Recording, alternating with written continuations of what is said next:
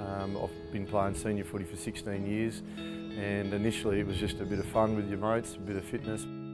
Yeah, I played down the coast, a couple of Queensland Cup sides, and played for the Rangers on 2 occasions, which were great. But yeah, winning the final here meant a bit more to me than the others, I guess.